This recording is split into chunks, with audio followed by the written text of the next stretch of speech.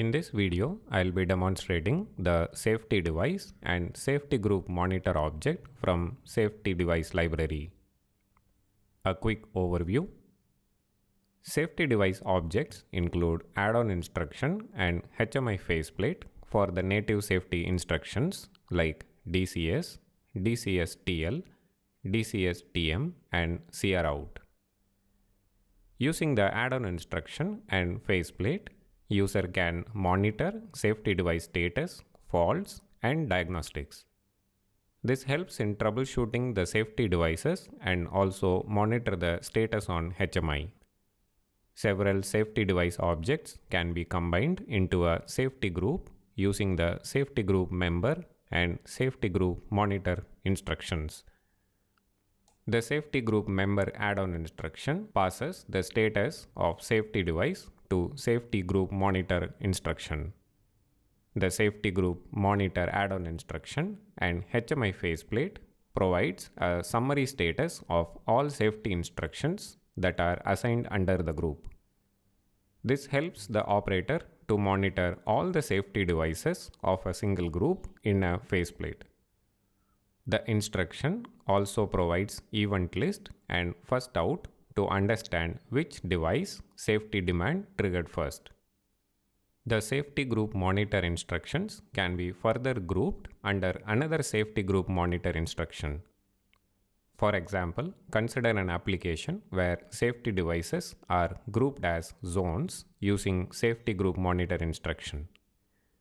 These zones can be further grouped into a single safety group using safety group monitor instruction. This way, operator can have an overall view of all the zones, and then he can further open each zone faceplate to understand the device status in each zone. Safety device instructions can be part of multiple groups. For example, a safety gate that is part of two zones can be connected to two groups using two individual safety group member instructions. I have a demo application built here. The application has safety devices like emergency stop buttons, safety gate, and light curtains.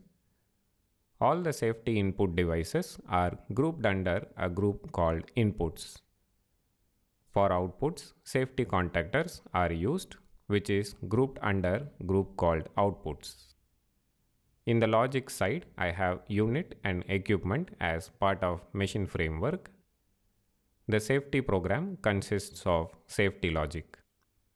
The input routine contains all safety input device instructions like DCS, DCS-TL, and DCS-TM.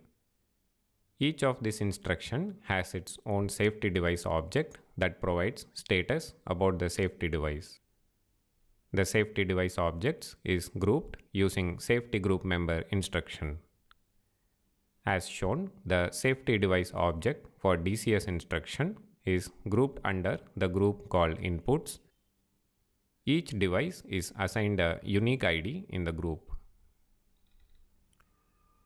The output routine contains safety output device like CR-out. Like inputs, the CR-out instruction has its own safety device object which provides the status and is grouped under the safety group called outputs using the safety group member instruction. The monitor routine consists of safety group monitor instruction. This instruction provides a combined information about device presence, device suspended, safety demand, reset required, diagnostic present, fault present, and device muted. All this information can be viewed on the faceplate. The logic routine contains safety logic as per the application. Instead of using the status bit of each safety instruction, I have used the combined status from safety group monitor instruction for the logic. This simplifies the logic and will need no change if another safety device is added to the input or output group.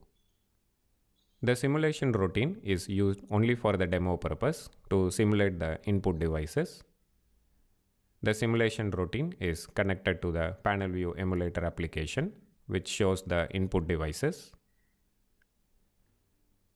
In the HMI application, I have navigation button to launch the safety group monitor faceplate.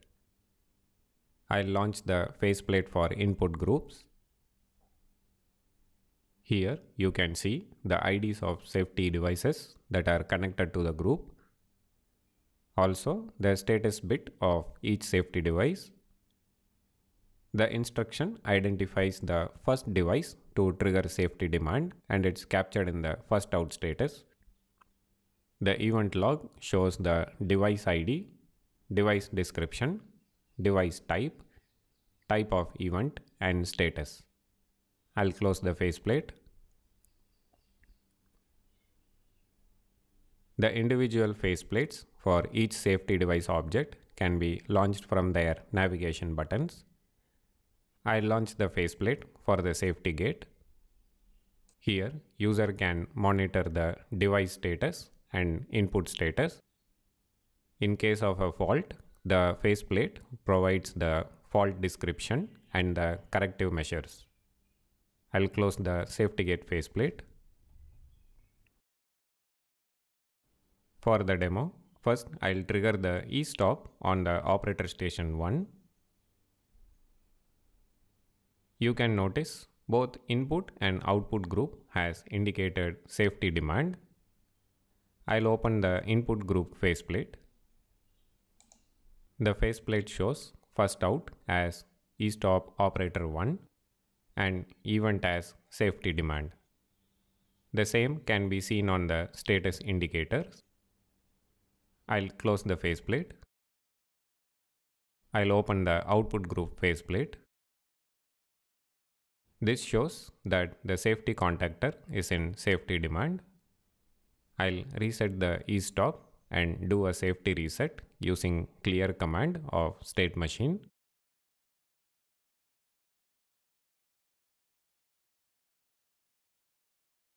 Now the safety demand is cleared. Next, I have a scenario where a safety device has faulted. The input group indicates that it's not ready. I'll open the input group faceplate. Here on the faceplate, it shows the fault is present in e-stop panel 1 and a reset is required. The same can be seen on the DCS instruction of e-stop panel 1 and also the safety device instruction. To further understand the fault, I'll open the e-stop panel 1 faceplate.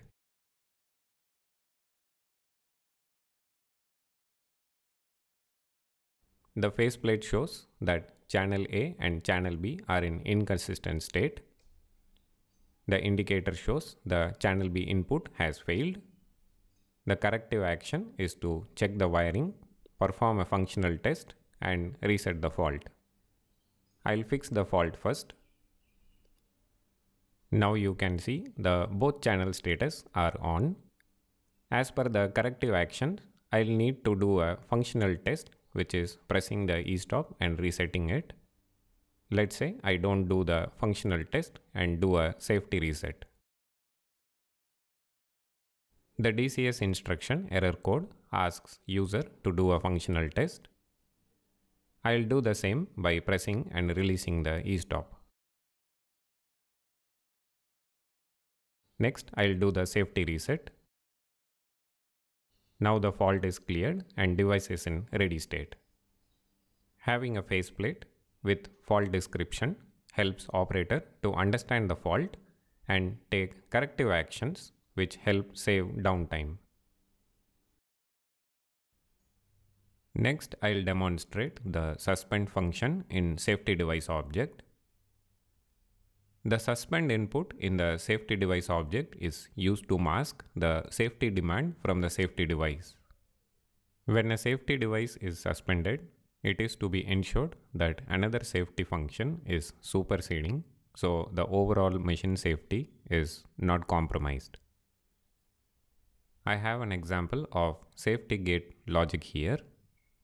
The suspend rung is not part of the library and needs to be developed by the user to suit the application. As shown here, once the unlock request is given, the DCSTL instruction turns on the unlock command and safety demand. To avoid aborting the machine, the safety demand of DCSTL instruction is masked using the suspend input. To ensure the hazard remains stopped, additional safety device is used. First, I'll turn on the unlock request. You can notice the unlock command is on. The O1 output is turned off, indicating safety demand. The suspend input is turned on to mask the safety demand. The safety device object is not indicating safety demand. Thus, the machine is not aborted. I'll open the inputs group monitor faceplate. On the faceplate, the mute bar suspend status is indicating that the device is suspended. Also, the event log shows the safety gate 1 is suspended. The diagnostic present is for functional test to open and close the gate. The same can be understood from the safety gate faceplate as well.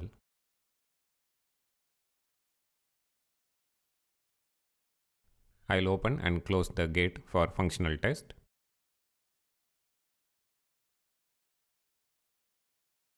Next, I'll remove the unlock request. Now the suspend is removed. I'll show the same on the inputs group monitor faceplate. You can see the mute bar suspend status is now turned off and event log shows the input suspended status is now cleared.